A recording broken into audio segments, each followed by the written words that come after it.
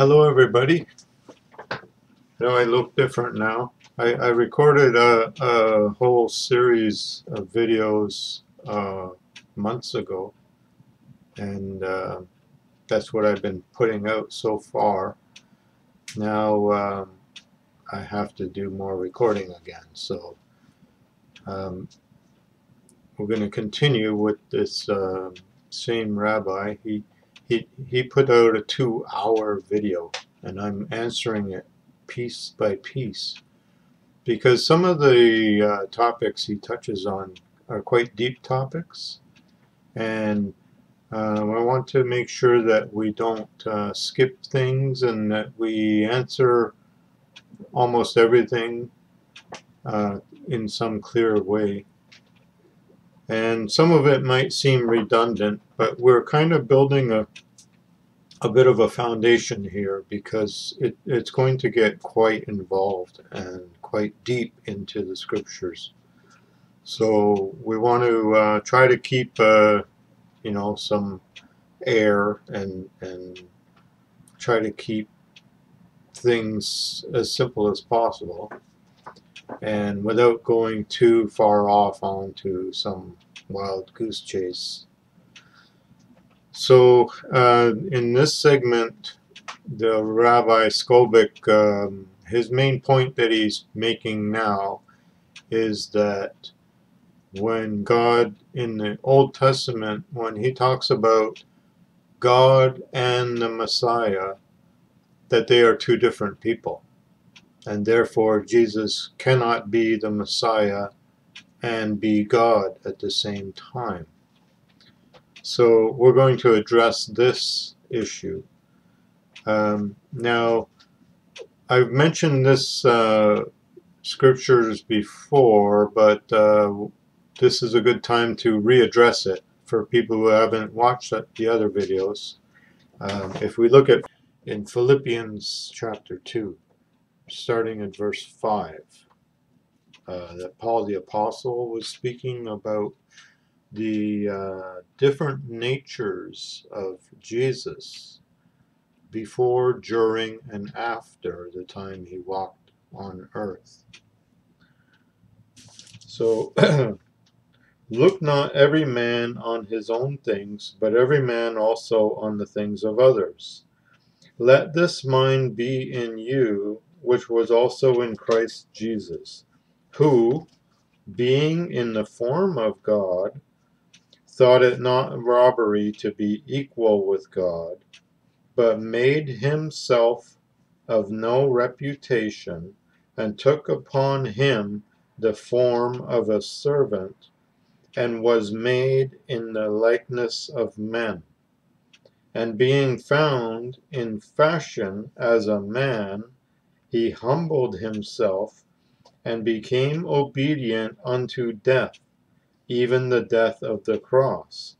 Wherefore God also has highly exalted him, and given him a name which is above every name, that at the name of Jesus every knee should bow, of things in heaven, and things on the earth, and things under the earth, and that every tongue should confess that Jesus Christ is Lord, to the glory of God the Father.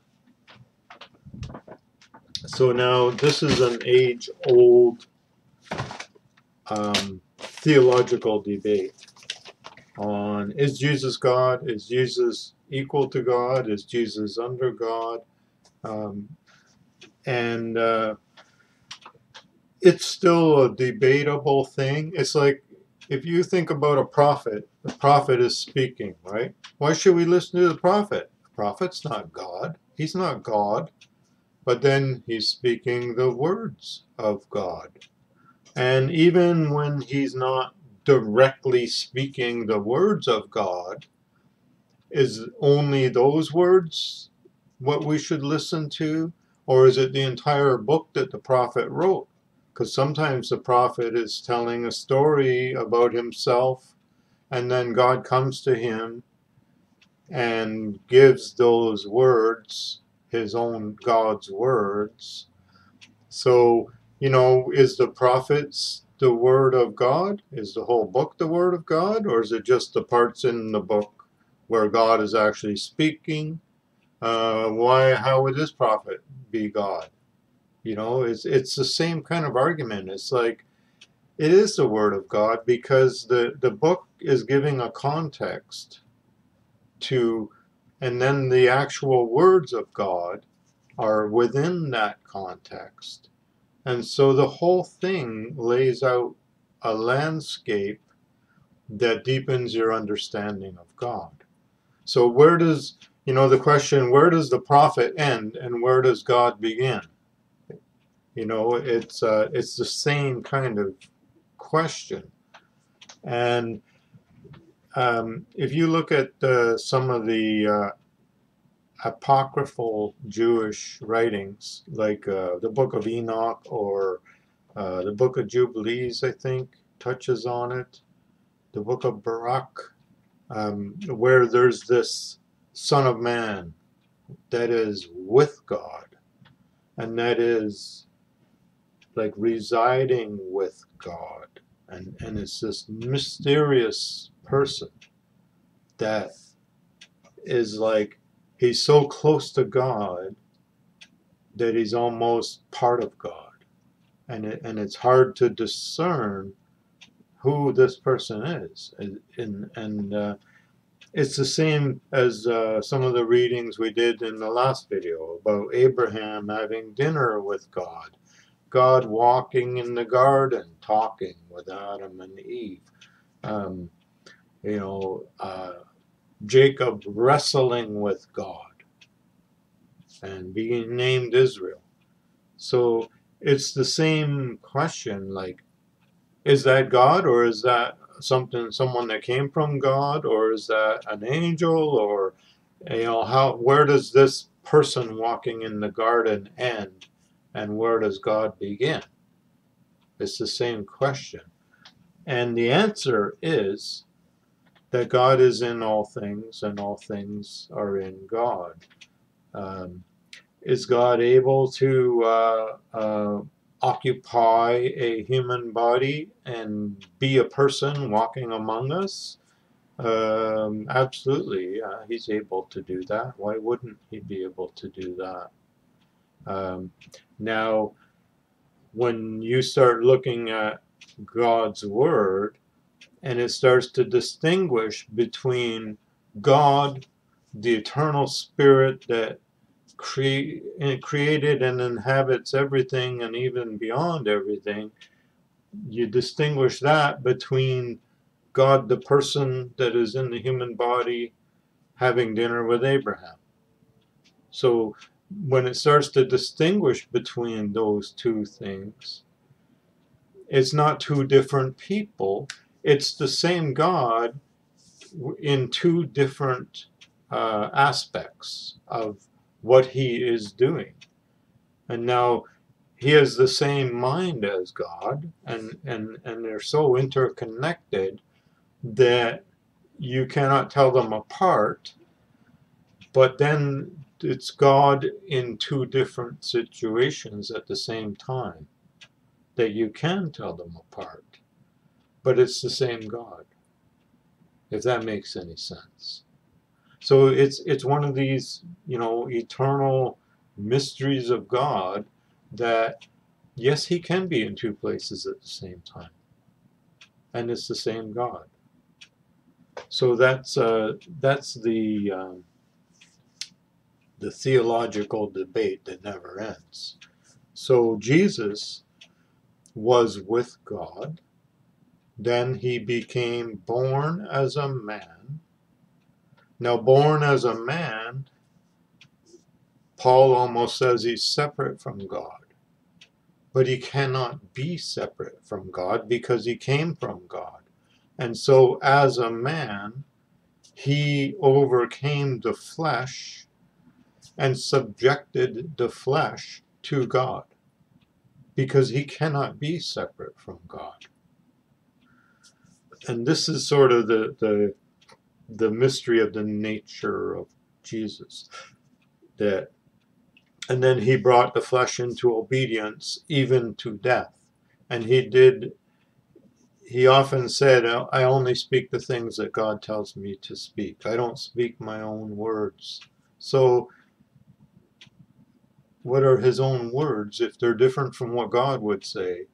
I think he's talking about the flesh and the mind of the flesh want to say something, but I don't let them say anything. I only say what the things of God say. So the things of the spirit of life that is in the flesh. And that's where there's a separation there. So that if you take a man, okay, where does the man end and the spirit of life begin? It's the same kind of question again, is they're intertwined. But there is a difference and there's also a similarity.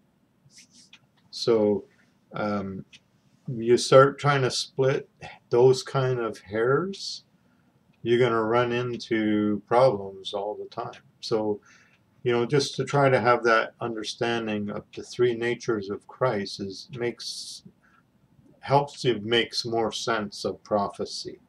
Is that when Jesus before he was born, he was with God. What that exactly means is up to you. He was with God. Not only with God, but even with God on the throne of God, above the angels, with God. If you look at the book of Enoch, you'll see it that way. And then he became a man, and he was with men and one of us, but he was still completely connected to God. And in a way separate from God, but not separate from God. His spirit was united to God. And then he became obedient even unto death. And then his body died, and God raised him from the dead. And in body, he raised up. He was in the body. He was speaking, eating, talking with the disciples, but also able to appear and disappear in a room. But he also had this physical body that they recognize him and to talk to him. And then in bodily form, he went up to heaven, was carried up into heaven. And he said he will return. So this is the God in bodily form. This is the God in the flesh, is how the Christian scriptures describe him. He is God in the flesh. Now there is a God that is not in the flesh, the eternal God. But the God in the flesh is that same God in the flesh. As if he's the same guy that walked in the garden with Adam and Eve, the same guy that wrestled with Jacob and ate with Abraham. It's that guy. Okay? So that's how Christians understand Jesus. It's not a separate God, a separate thing. It's not another God. It's another form of God. Okay? And that's basically what the Trinity is. It's three different aspects that God is able to come to us as. Or that if we look at all three of those things at the same time, then we have a greater understanding of who and what God actually is. So now we'll take a look at some scriptures after we listen to the rabbi talk a little bit here, and then we'll answer some of the scriptures he says, and we'll look at some others too, to sort of surrounding this topic.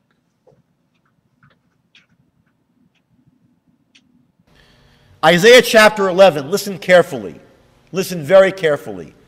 According to every person on the planet, Every Jew and every Christian, this chapter in Isaiah 11 describes the Messiah. And listen what it says. A shoot will come out from the stem of Jesse, and a branch from his roots will bear fruit. And the Spirit of God will rest upon him, a spirit of counsel and strength, a spirit of knowledge and the fear of God. And he will be imbued with a spirit of fear for God. Isaiah here is telling us the Messiah will be someone who fears God. If the Messiah was supposed to be God, what would Isaiah should have said? And he will be God, and you will fear him. Isaiah says twice, the Messiah will be someone who fears God. What do you see from that? He is not God. He is someone who fears God. And in the Jewish Bible, you always see God distinguished from the Messiah. For example, Hosea chapter 3. Afterward, the children of Israel will return and seek out Hashem their God and David their king. That's the Messiah. So it's not the same being. It's God and the Messiah. They're separate. They're not the same being. Jeremiah chapter 30. But they will serve Hashem their God and David their king, who I'll raise up for them. God says, I am going to raise up David the Messiah. Me, God, will raise up the Messiah. He's not saying the Messiah is God. God is going to raise up the Messiah. Okay, so we listened to the rabbi, and now before we go ahead and look at the verses that he talked about, first, let's take a quick look at some of the things I was talking about earlier, and we will look at the Tanakh and see if we can not find these concepts in the Tanakh. Okay, so we're going to look at the whole chapter 8 in 1 Samuel. And it came to pass once. Now, okay, who is Samuel? He was long before King David. Samuel was a prophet that was raised up during the time of the judges of Israel. And Samuel was raised up as a high priest. He became a high priest, and he also became a judge of Israel. He was the priest and ruler at that time before Israel was split into two kingdoms. So it was the entire nation of Israel. Okay? And it came to pass when Samuel was old that he made his sons judges over Israel. Now the name of his firstborn was Joel, and the name of his second Abiah. They were judges in Beersheba. And his sons walked not in his ways, but turned aside after lucre, and took bribes and perverted judgment. So his sons were not good leaders. Then all the elders of Israel gathered themselves together, and came to Samuel unto Ramah, and said unto him, Behold, thou art old, and thy sons not walk in thy ways. Now make us a king to judge us like all the nations. But the thing displeased Samuel, when they said, Give us a king to judge us. And Samuel prayed unto the Lord. And the Lord said to Samuel, Hearken unto the voice of the people in all that they say to thee, for they have not rejected thee, but they have rejected me, that I should not reign over them. You see, God was their king. God was ruling over them. And now God is saying, they are rejecting me in asking for a king. Okay? What I'm getting at here is think ahead. The Messiah is the king. Okay? So now let's look at where this king idea started. Okay? So they rejected God by asking for a king. Carrying on in verse 8, according to all the works which they have done since the day that I brought them out of Egypt, even unto this day, wherewith they have forsaken me and served other gods, and so they also do this unto thee. Now therefore hearken unto their voice, howbeit yet protest solemnly to them, and show them the manner of the king that shall reign over them. And Samuel told all the words of the Lord unto the people that asked him of a king. And he said, This will be the manner of the king that shall reign over you.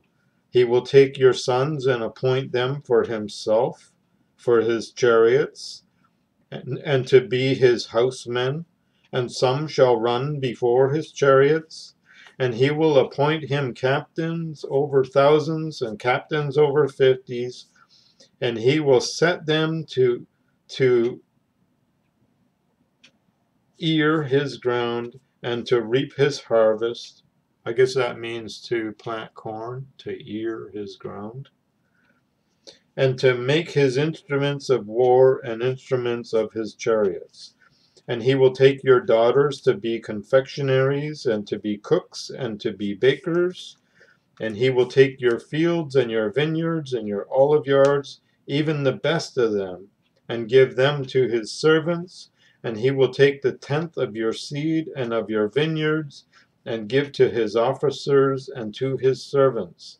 And he will take your men servants and your maid servants and your goodliest young men and your asses, and put them to his work. And he will take a tenth of your sheep, and you shall be his servants. And you shall cry out in that day because of your king, which you shall have chosen you. And the Lord will not hear you in that day. Okay? So that's a very important verse right there. Because you will have a king, and he will do all these things to you, and the Lord will not hear you. Because he's not your king anymore. You have a new king. You go talk to your king. Don't talk to the Lord. Okay? So this is what he's getting at. Okay? So, nonetheless, the people refused to obey the voice of Samuel, and they said, No, but we will have a king over us, that we also may be like the nations, and that our king may judge us and go out before us and fight our battles. And Samuel heard all the words of the people, and he reversed, and Samuel heard all the words of the people, and he rehearsed them in the ears of the Lord, as if he didn't know already. And the Lord said to Samuel, Hearken unto their voice, and make them a king. And Samuel said to the men of Israel, Go you every man to his city. And then it goes on where he made Saul the king. And then after that, then it became David. David replaced Saul as the king. And David is the good king that God said, I will raise up a son after you, and his kingdom shall last forever. So there's a bad king and then the good king. So this is sort of the bad king. God will not hear them. God is showing them what a man king will do for them, which is nothing good. Kind of like today, right? And then there's the good king, David, who is guided by God. And that God said, this is the acceptable thing, that will take a king that is after my own heart, that will rule over the people. Okay? So the idea of the Messiah is a king that is completely for God, that will rule as God would rule, as if he was God. He's so in tune with God. Where does the king end and where does God begin? Because if you remember, God is this eternal being who lives even beyond eternity, that encompasses all things. He is in all things, and all things are in him. So how does this God uh, rule over people? How does he guide them and rule them?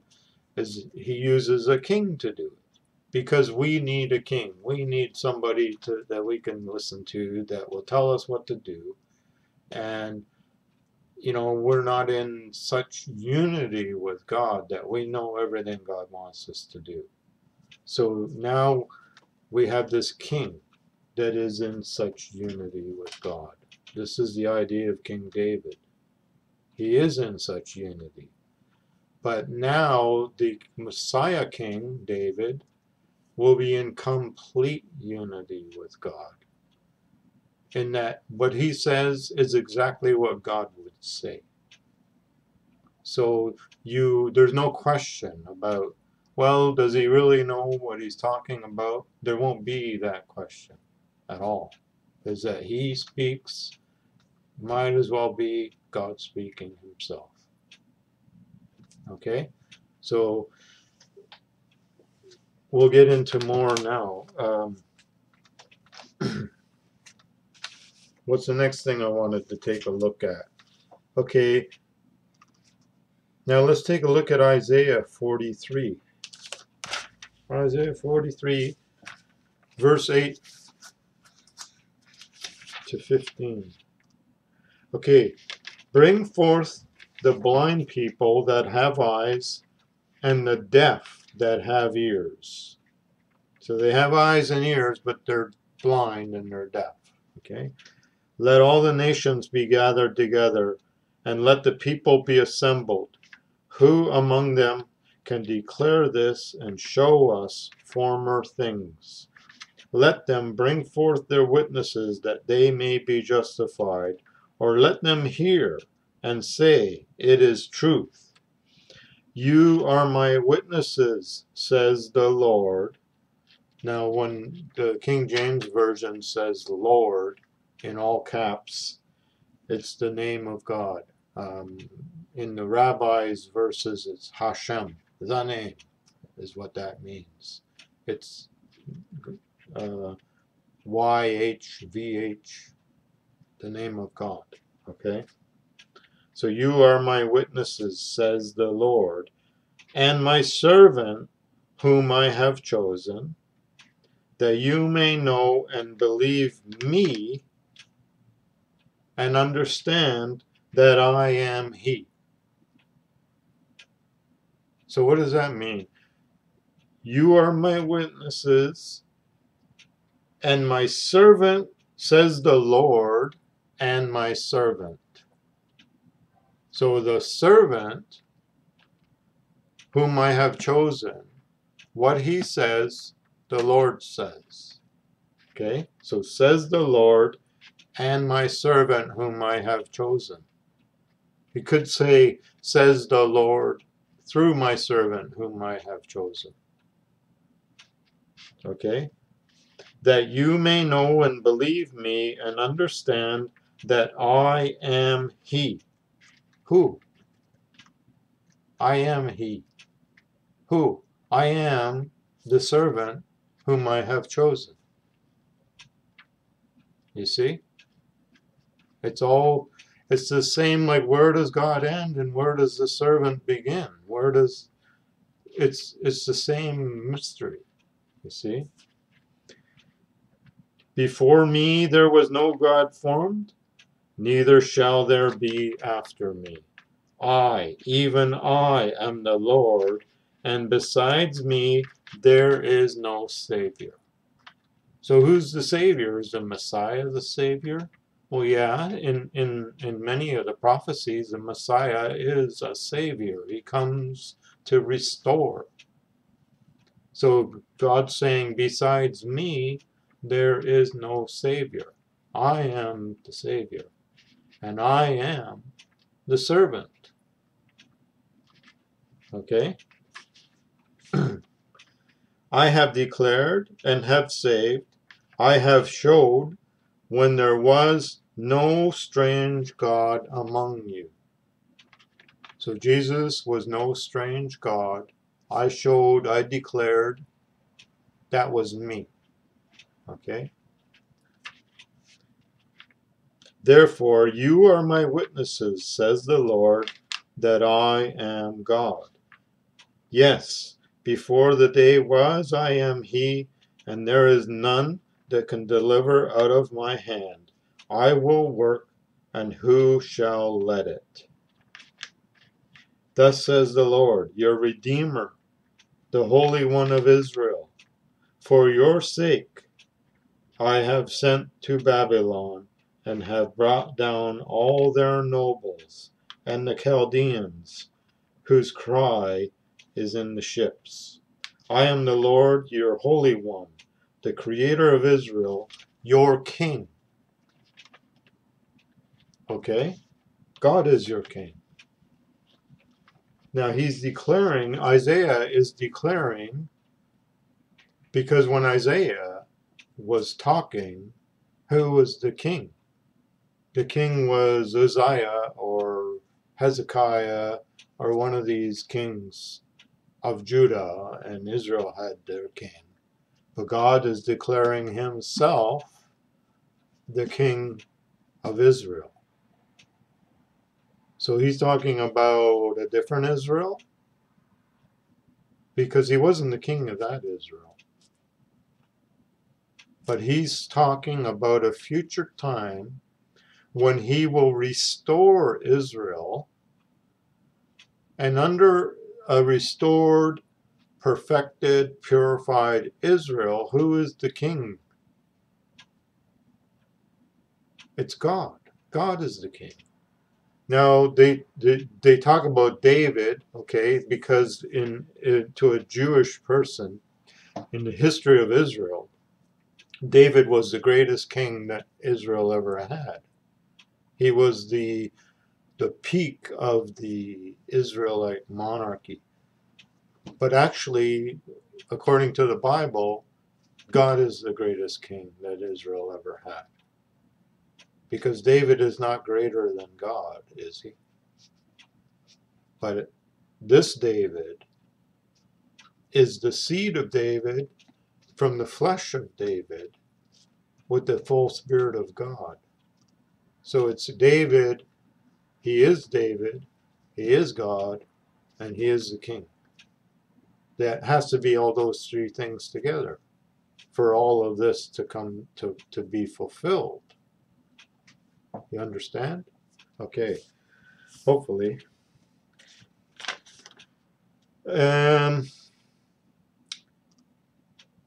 Now we'll take another look at another interesting part of the Tanakh, Psalm 89. Psalm 89:18. Okay, so we're at Psalm 89, starting in verse 18. For the Lord is our defense, and the Holy One of Israel is our King. So this is a restored Israel, because he's not the king of the Israel when Psalms was written. That was David who was the king of Israel. So the Lord is our king.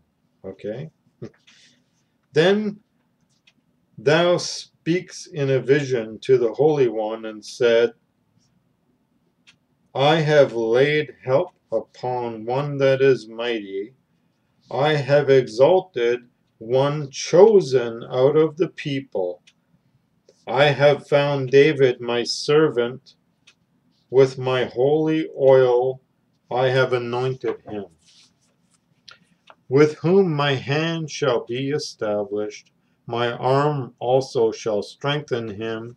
The enemy shall not exact upon him, nor the son of wickedness afflict him. And I will beat down his foes before his face, and plague them that hate him.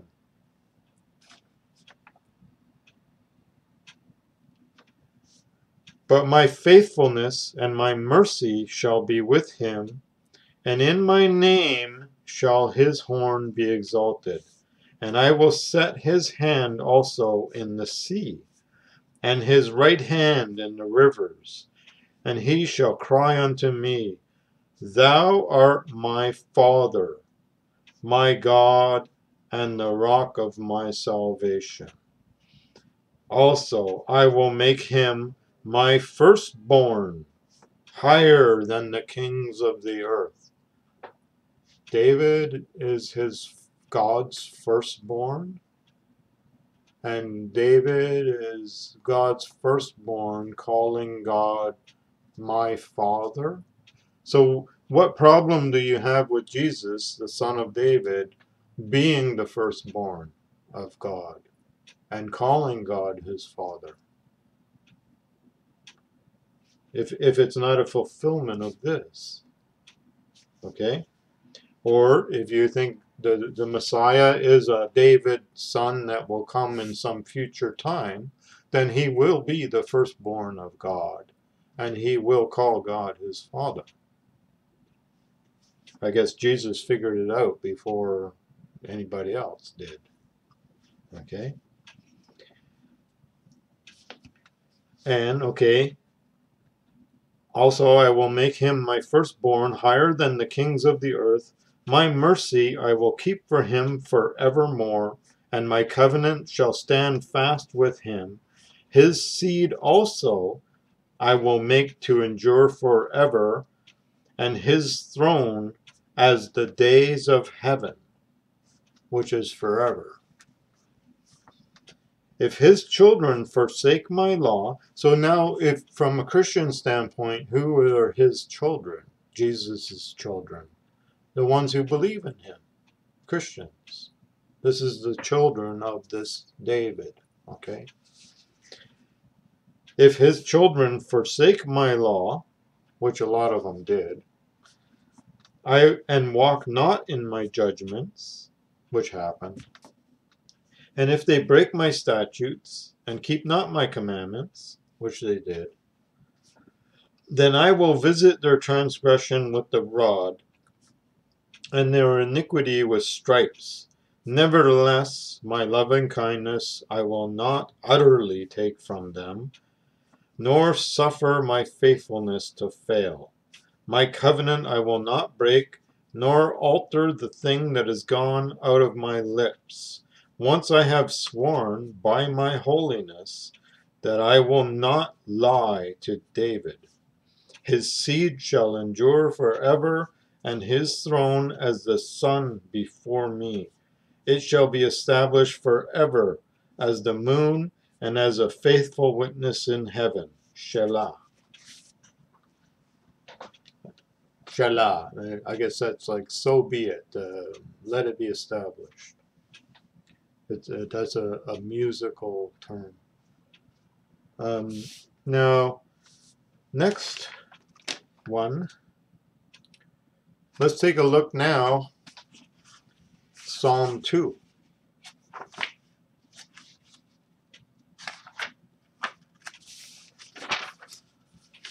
Remember, we're all thinking about this king. The king. When does God get to be king? Okay. Psalm 2. Why do the heathen rage, and the people imagine a vain thing? The kings of the earth set themselves, and the rulers take counsel together against the Lord and against his anointed, saying, Let us break their bands asunder. Let us break their bands asunder and cast away their cords from us. We don't like their rules. We don't want to listen to them anymore. Okay? He that sits in the heavens shall laugh. The Lord shall have them in derision. Then shall he speak to them in his wrath and vex them in his displeasure. Yet I have set my king upon my holy hill of Zion. So this is after he set his king upon Zion. The nations all band together and they don't want to listen to his king anymore. Okay? Sound familiar? It sounds sort of like now to me. Okay. I will declare the decree. The Lord has said to me. So who's talking now? The king, right? The king is talking. The king on Mount Zion. I will declare the decree. It's the king that declares the decree. Okay?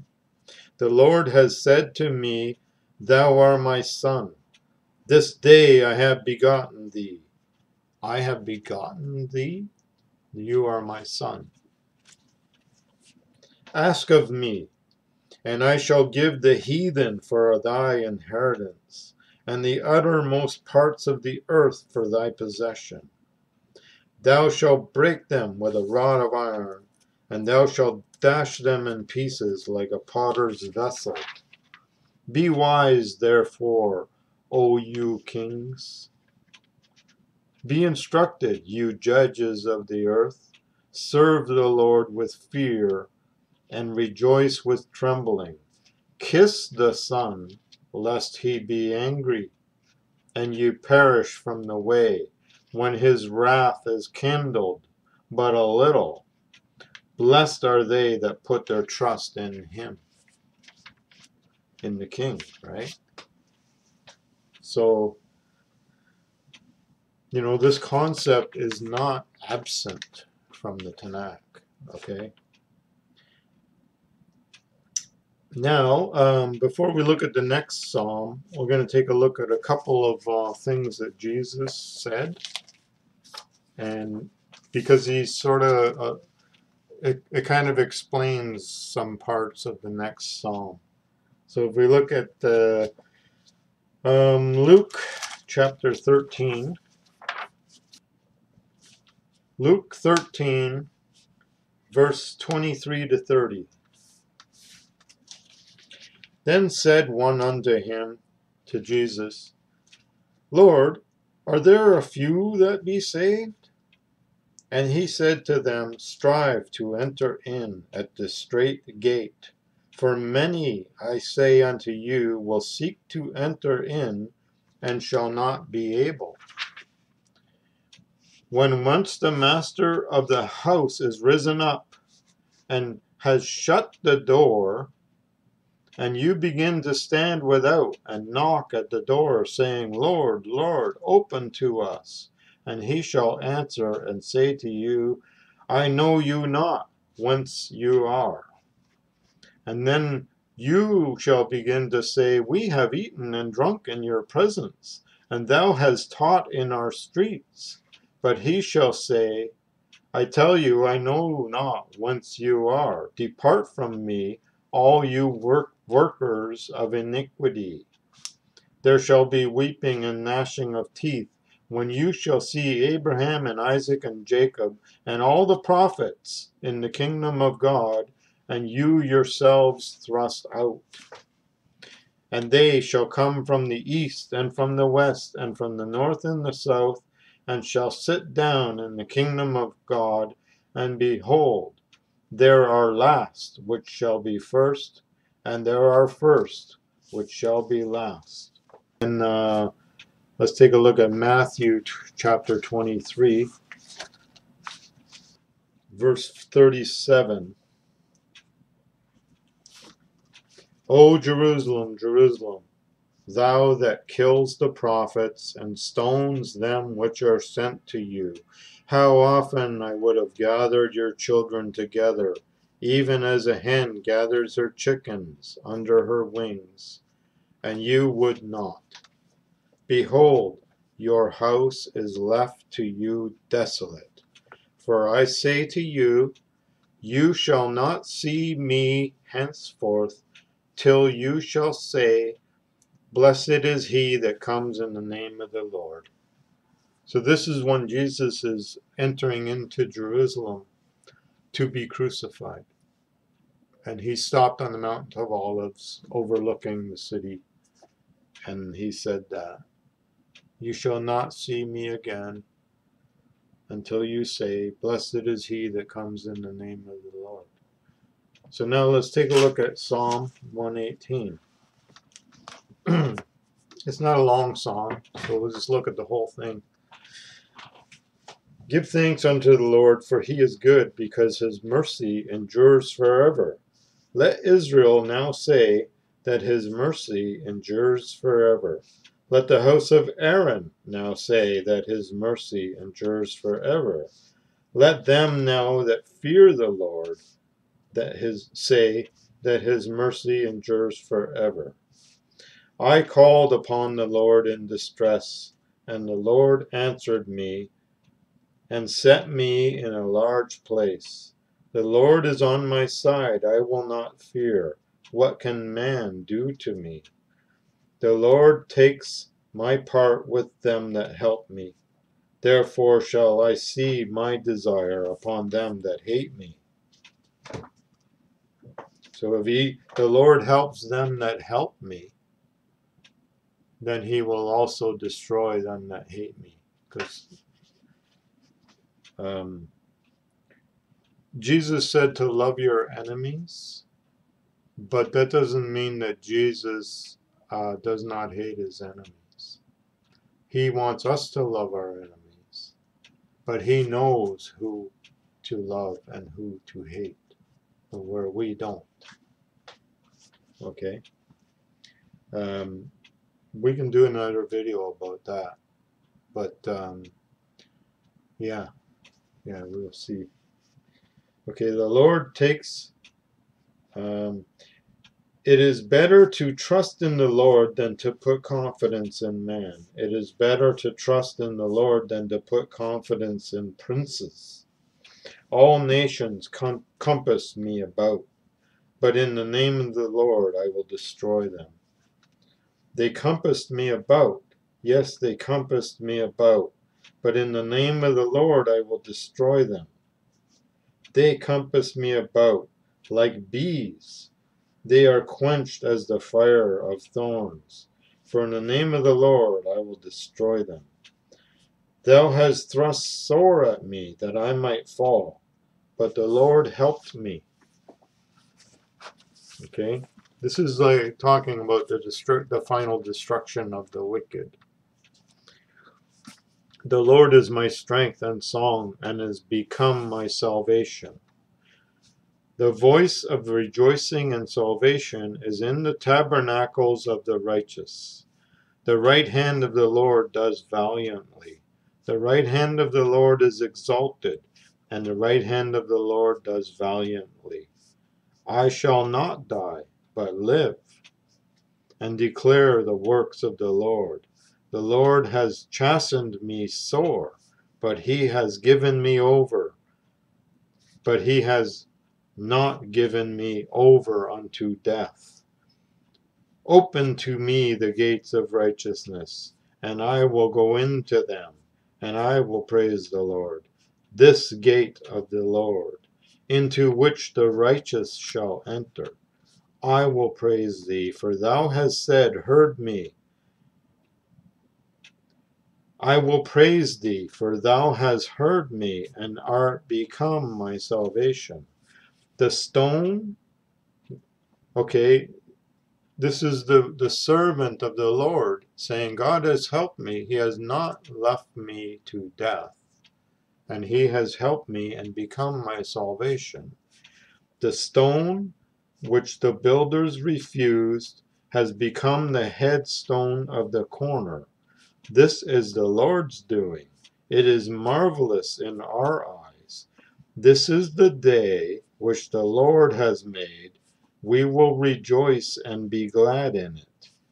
Save now, I beseech thee, O Lord.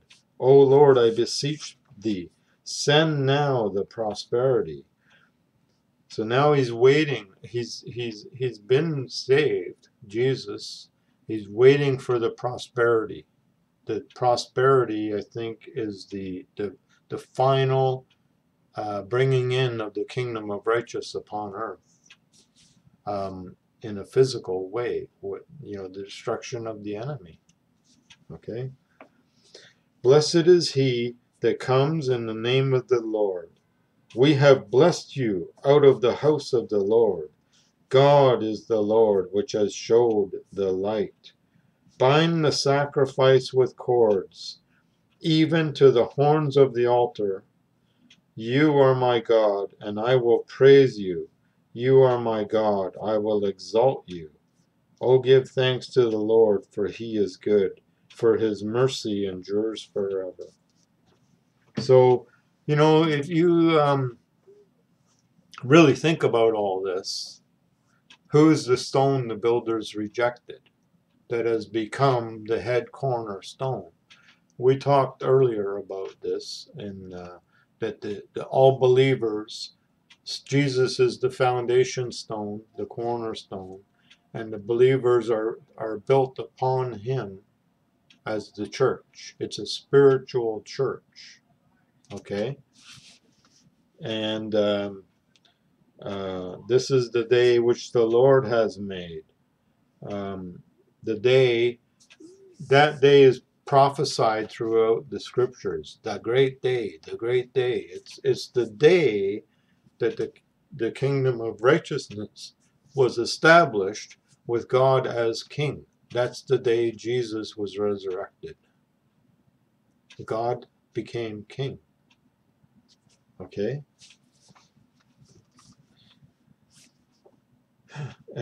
Blessed is he that comes in the name of the Lord. We have blessed you out of the house of the Lord. God is the Lord, which has showed us light. See, so there's like a duality in these. Out of the house of the Lord, we have blessed you. Okay, the Christians as a house of the Lord, all believing and built on the foundation, they have blessed him. The Jews also, in the olden times, out of the physical house of the Lord, have blessed him, made him king, without really knowing it. Same with the Christians. The Christians don't really know what they're doing either. We're talking about the Christian world, okay, which is a little bit different than, say, the isolated Christians, or the Christians that are a part of this spiritual house that we spoke about. There's also the Christian world, all these churches that are in bed with the government and doing all these political moves and are rubbing shoulders with the rich kings, and that's a little bit, that's the Christian world, where God's kingdom is not of this world. So there's a difference there too. Okay? So there's another one about the king and the blessing and the sacrifice all coming together. Okay? Now, let's take a look now at the verses that the rabbi brought up. We'll take a look at those now, one by one, and see what we come up with. So the first verse he brought up was Isaiah 11, 1-3. So now that we've learned all this stuff here, let's take a look at what the verses the rabbi was pointing out. Isaiah chapter 11, verse 1-3 is the first one. And there shall come forth a rod out of the stem of Jesse, and a branch shall grow out of his roots. And the Spirit of the Lord shall rest upon him, the Spirit of wisdom and understanding, and the Spirit of counsel and might, the Spirit of knowledge and of the fear of the Lord. And it shall make him of quick understanding in the fear of the Lord, and he shall not judge after the sight of his eyes, neither reprove after the hearing of his ears, but with righteousness he shall judge the poor, and reprove with equity for the meek of the earth. And he shall smite the earth with the rod of his mouth, and with the breath of his lips he shall slay the wicked. So,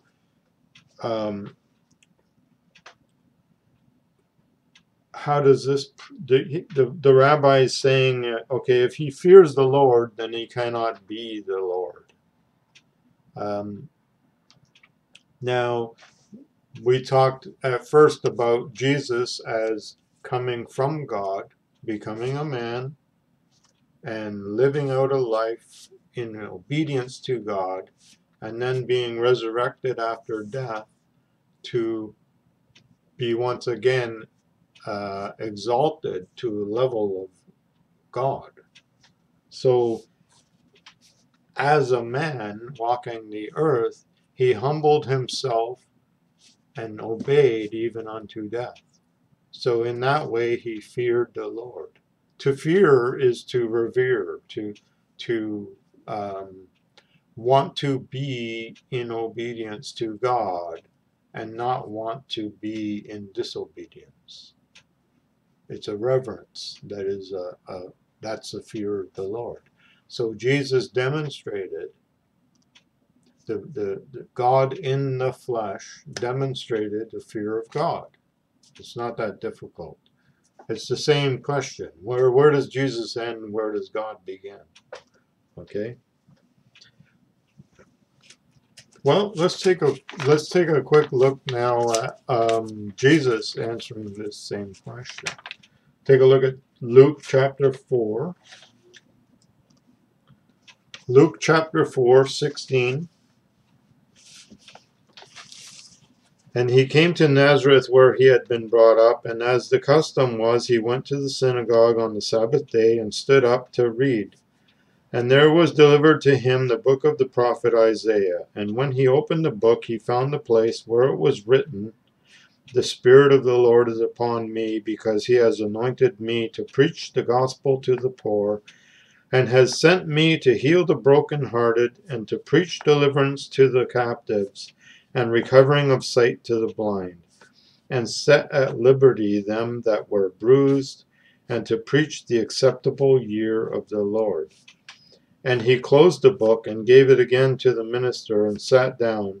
And the eyes of all of them that were in the synagogue were fastened on him. And he began to say to them, "This day this scripture is fulfilled in your ears." And all of them bare witness and wondered at the gracious words which proceeded out of his mouth. And they said, "Is not this Joseph's son?" And he said to them, "You shall surely say to me this proverb, Physician, heal yourself. And whatever we have heard done in Capernaum, do also here in thy country." And he said, "Verily I say to you, no prophet is accepted in his own country." Well, and what they did was they ended up turning against him, as if he was committing blasphemy, saying that he was the one that this prophecy is talking about. So let's take a look at that prophecy. Isaiah 61. Isaiah 61.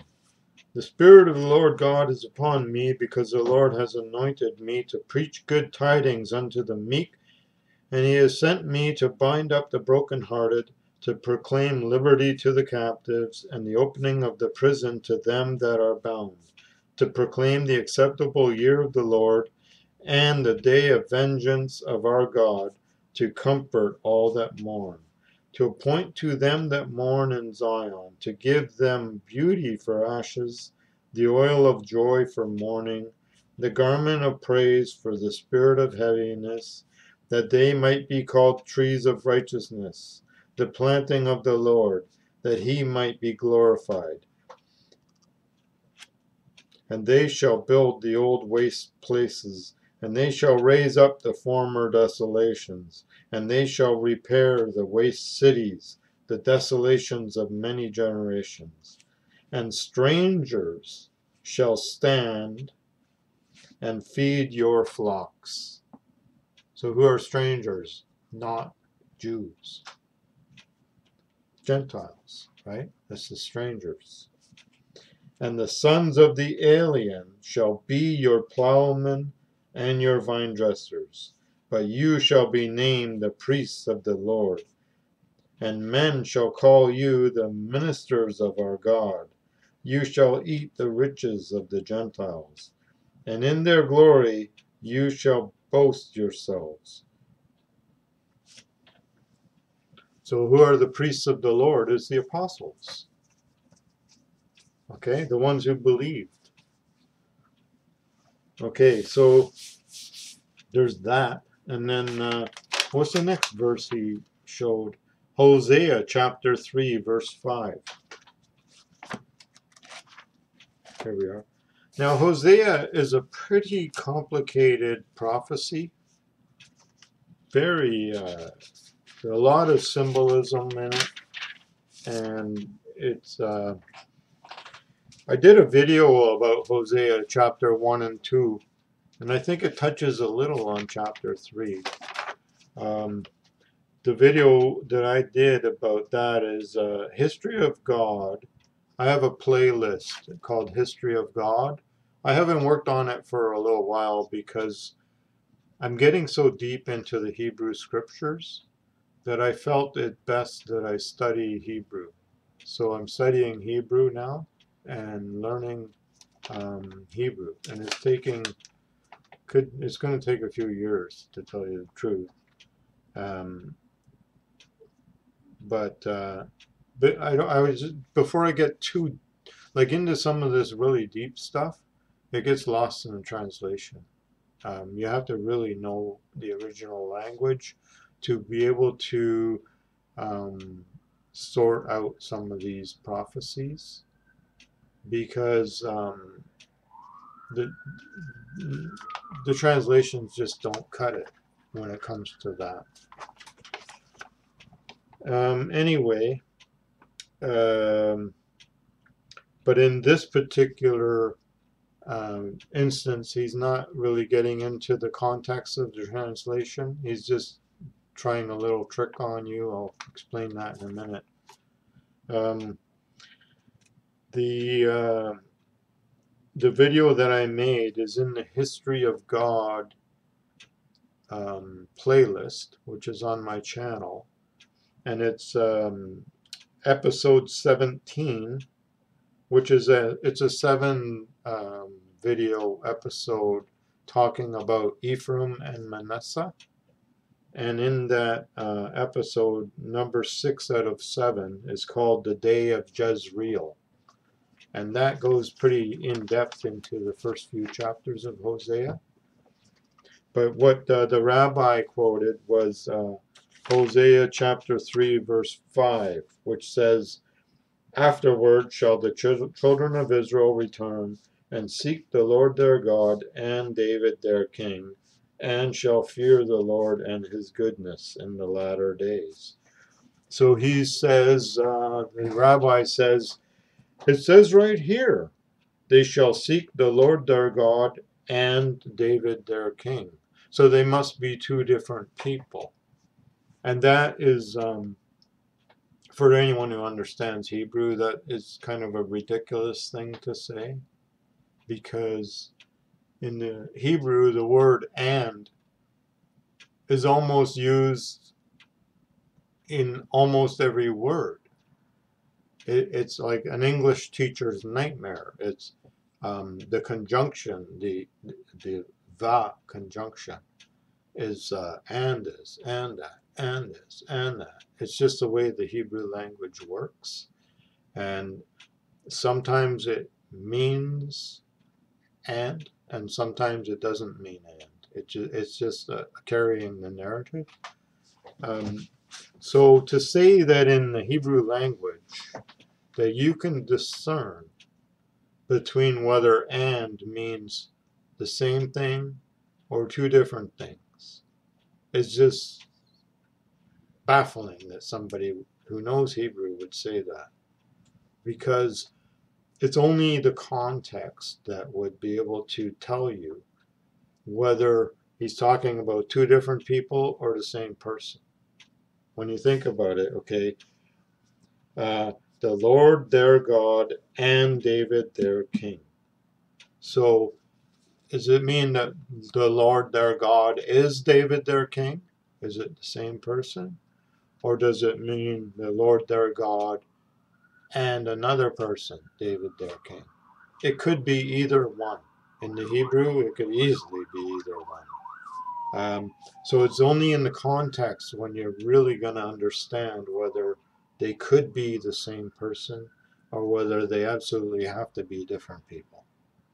And then the same concept that God is speaking through the king, in that God is the king.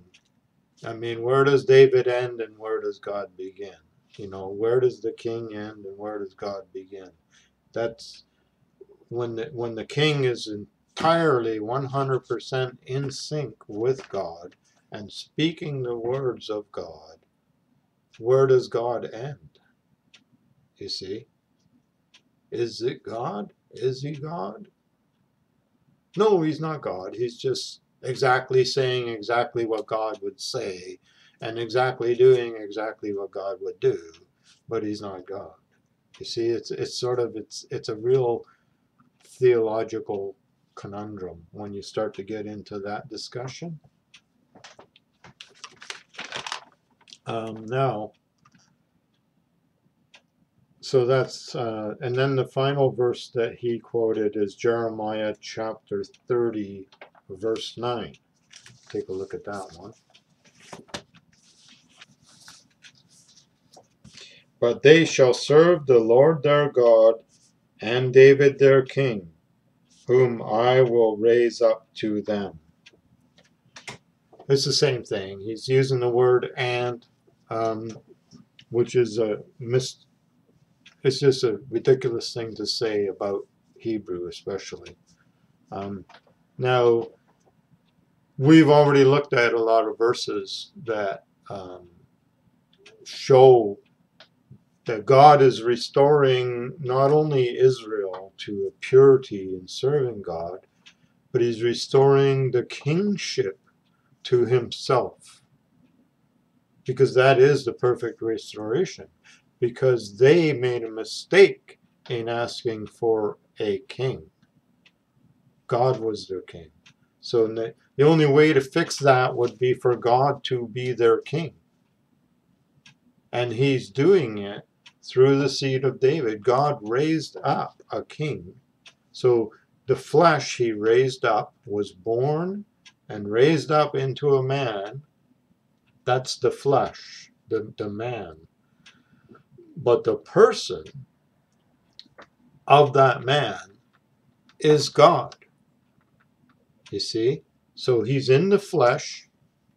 He's in heaven, sitting on the throne in the flesh. And he is God. And he's still in all things, and all things are in him, but he also is an actual person sitting on the throne as king. So that we can actually see him and converse with him and relate to him as one of us, because he is one of us. He's a man. He's God in the flesh. But to understand who he is, who this person actually is, then you have to conceive or contemplate the mystery of who God actually is. That's this guy. That's who this guy is. You see? So that's the majesty of God. But it doesn't mean that he can't come as a man and talk to you. He could absolutely do that. He could appear to you whether you would know it or not. And he could do that. So, and there's many examples that I've already shown where he has done that. So there's It's not inconceivable to think that Jesus is God. And it's even more conceivable when you start looking at the scriptures we were looking at, that yeah, it is God. And he is the king. Okay. And that